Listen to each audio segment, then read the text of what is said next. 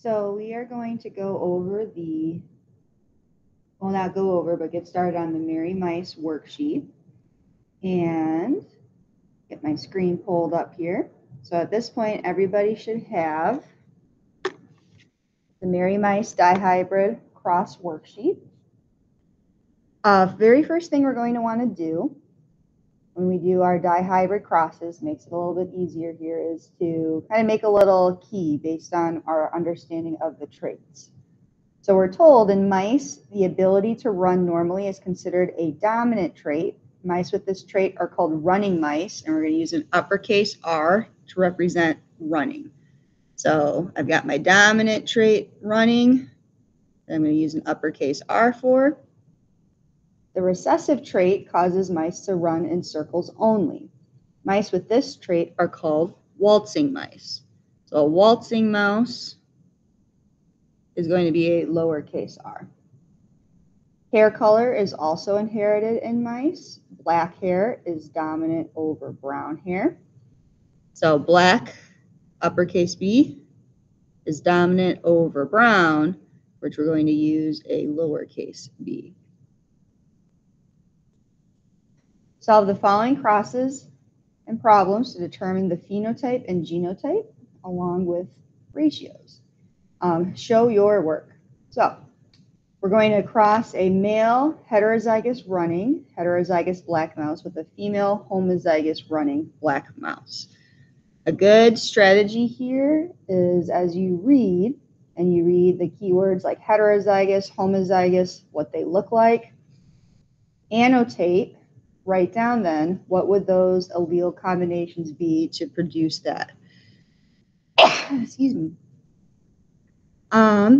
So we have cross a male heterozygous running. So heterozygous, that means one of each allele. It's running. So uppercase R, lowercase r, with a mouse that is heterozygous black. So heterozygous, one of each. It's black, so it has the dominant trait. The female is a homozygous running black mouse. Homozygous, both the same. Running, so running is dominant. Homozygous, both the same. And then it doesn't mention anything different for the black, so we can assume that the black is also homozygous. And there's our alleles for the female. Now, dihybrid crosses, we need a much larger square. So we need to set up for 16 possible different gamete combinations. So we need 4 columns and 4 rows, and I would make it pretty big. Make it easier for you to fit and interpret all those combinations. Like a Punnett square, one parent goes on one side, the other parent goes on the other side, and we're going to put down what are all the possible ways that these two alleles could be inherited together during reproduction. We also want to break these up. We're going to be breaking these apart though too, because remember when these get made into gametes, they're going to get separated when they get turned into haploid cells. So this uppercase R, our strategy we did yesterday, was pick one allele for one trait and walk through all the alleles that could be inherited with it, and then move to the other. So this uppercase R could get inherited with this uppercase B. This uppercase R could get inherited with this lowercase b. Ran out, so now on to the next one. This lowercase r with this uppercase b, or this lowercase r with this lowercase b. Now this all for one parent goes all on one side. Now we have the homozygous mouse. All of these allele combinations are going to be the same, an uppercase R with an uppercase B. I'm going to put all of those here on the side.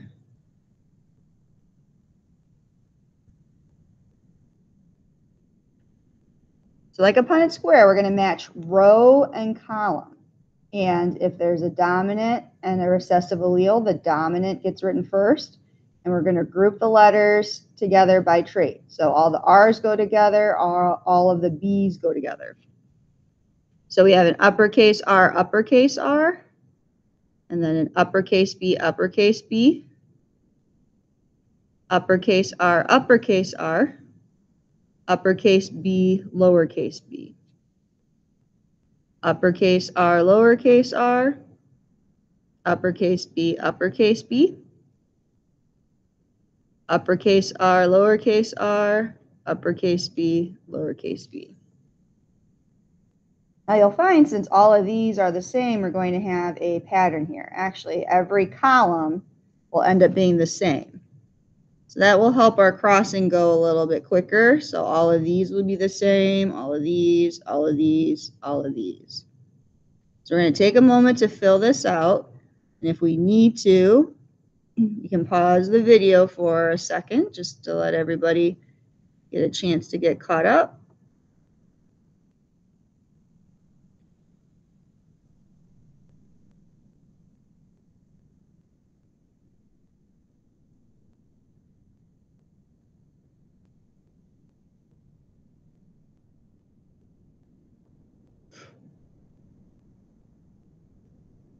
Okay.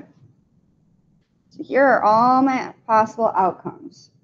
I always like to start with the genotypes, all the possible genotypes. That helps to figure out all the possible phenotypes a lot quicker, in my opinion.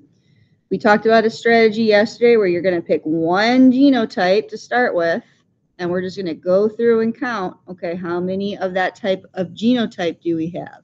So in this case, we've got 1, 2, 3, 4. And we have our next one that we're going to try and count here. And all of those. 1, 2, 3, 4. And again, since the whole row and column, or not the row, but since the whole columns are all the same,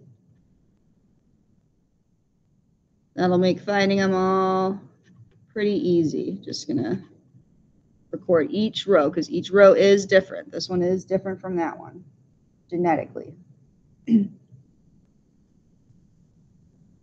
Now you are asked on here, I'm not as concerned with necessarily the ratios as just listing and finding everything, but you are asked to list then what the ratio would be to each.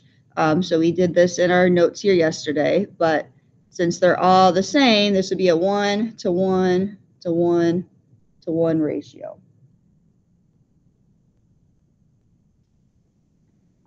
Phenotype. So remember, phenotype is what do they look like? So we know what they are genetically. So now what would they look like based on their genes? So we know running is dominant over waltzing. Black is dominant over brown. Principle of dominance says that if an uppercase allele is present, then the dominant trait will be shown. So in all of these, I do have uppercase alleles. So even though I have all these different genotypes, physically they're all going to look the same, even though we have some mice that could possibly be genetically different from each other. So they're all going to be running because every single outcome has an uppercase, a dominant allele.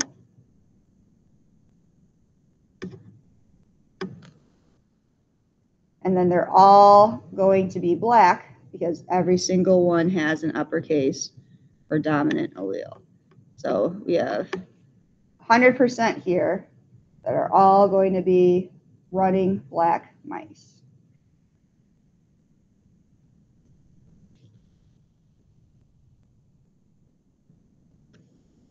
If you're feeling pretty good, go ahead and get started. For those of you that might like one little bit more help getting going, I'm going to help us with what these alleles would be in the story problem, and then that'll be it for the video. But again, if you're feeling pretty good, go ahead and get started and just do a quick double check up here. Make sure your alleles look okay. So we have cross a male homozygous running, homozygous black mouse with a female heterozygous running brown mouse. So the male here, it says, is homozygous for running. Homozygous means the two letters are going to be the same. It's running, that's dominant. So we have two dominant alleles here. Homozygous black. So both are going to be uppercase. Heterozygous running. Heterozygous, that's one of each. It's running. So we're going to see the dominant. Brown is recessive. So only way to be recessive is if they're both lowercase b's. Now we're going to do our allele matching like we've done before. You'll set up your 4-square Punnett square, or not your 4-square, your 16-square square. And then you can go ahead and get started. Again, there's a key up here for you to check your answers. I'll post some help too later on so you can check over the weekend, and I'll be here on Monday to go over it. But have a nice weekend, everybody.